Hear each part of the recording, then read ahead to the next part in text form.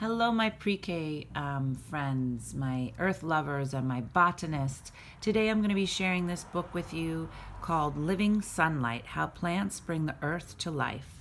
And it is illustrated by Molly Bang, and you will recognize some of these illustrations from the book When Sophie Gets Really, Really Angry. I love that, and I love the way Molly Bang does her paintings. And this book is also written by Penny Chisholm. So this is a book to help us understand more about our earth and plants. And it is kind of a fun book because it is written as if the sun is talking to you. So let's get started on this book. Look at the stars. Living Sunlight, How Plants Bring the Earth to Light. Do you see the earth? Okay. Listen to me. Do this one thing. Lay your hand over your heart and feel. Feel your heart pump, pump, and pump. Feel how warm you are. That is my light alive inside of you. I am your sun, your golden star. I burn. My light energy explodes in all directions. Most fades into endless space, but some tiny, tiny part of my light falls on your small planet Earth.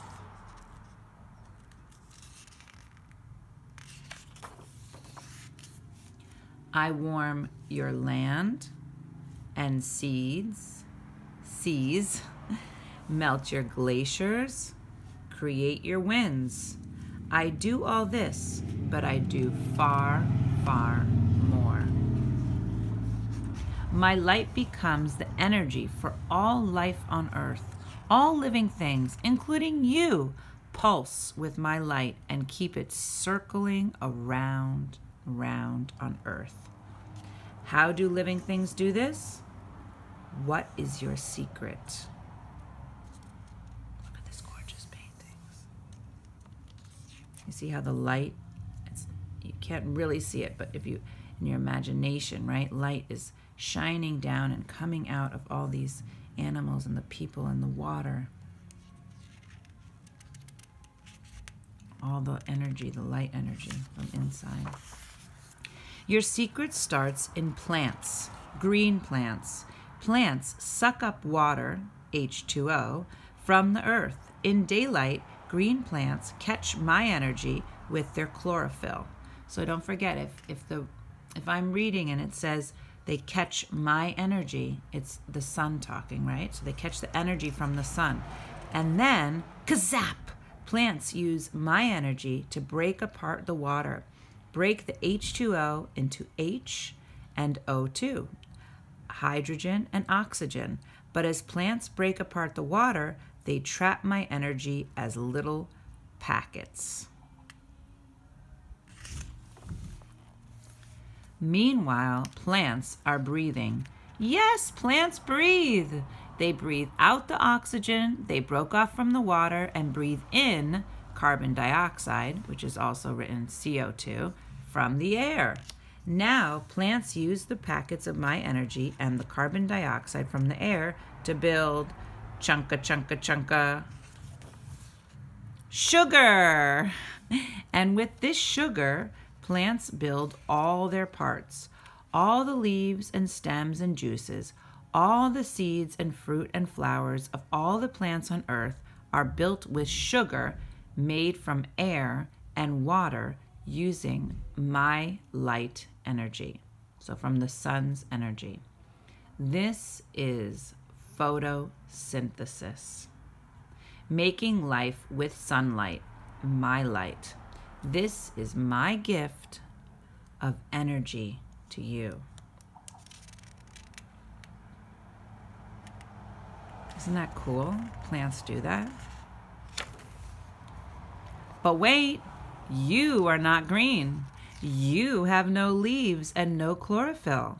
You cannot catch my light, and neither can your parents or your friends, your teachers, or any reptile, insect, fish, bird, or mammal in the whole wide world. So, how do you get my energy? Do you know? So you can see all the people and the animals looking up and feeling the glow from the sun and catching the energy. But how are they doing that without leaves and chlorophyll? Okay, we're going to read to find out. Wow, look at this beautiful painting. Yes, you eat plants. When you eat their leaves and stems and juices, when you eat their seeds and fruit and flowers, you eat my energy, my living light. Amazing. Did you ever think of that when you were eating your vegetables, that you were eating energy from the sun? Isn't that amazing? Or your fruits? Any plant that you eat? Maybe that's why it's so important to eat your fruits and vegetables. One of the reasons, right? And plants do even more than give you food. Remember how in photosynthesis, the green plants breathe out oxygen? What happens to that oxygen? It fills the air. All the oxygen you living creatures breathe comes from green plants. That's why we need to help keep those green plants alive. Help plant trees, right? So we can have more oxygen in the air. Breathe in and feel the oxygen flow into your nose, your mouth, and all through your body. Oxygen is a gift from plants to you. Your body uses oxygen together with the sugars from the plants. Your body burns them slowly to make energy that you use to move and grow and live. Without plants, you would have no oxygen. Without plants, you would have no food. Without plants, you could not live. Without plants, there would be no life on earth. Now breathe out. It is not oxygen that you exhale. When you use the sugars from the plants for energy, the sugars break apart inside your body, changing back into water and carbon dioxide. So now you breathe out carbon dioxide, and the plants all breathe it in. They will use it to build more sugar, food for themselves and other living things. There, the person is blowing out, and the plant is taking it in. So you see, life keeps circling around and around on your planet Earth through photosynthesis and through yourselves, and then out through you, right? And then back around and around, a cycle. You share life with everything alive. Amazing. It's the life cycle. Lay your hand over your heart and feel. Feel my light inside of you. You hold my light and make it live. You are living sunlight. Wow. Doesn't that make you feel powerful? And this has a bunch of little notes. This is the part that I can't read. Do you want to read aloud? Better for when you're in bed, right? To read all these little things, but so interesting. Such a scientist you are. And this is the back of the book.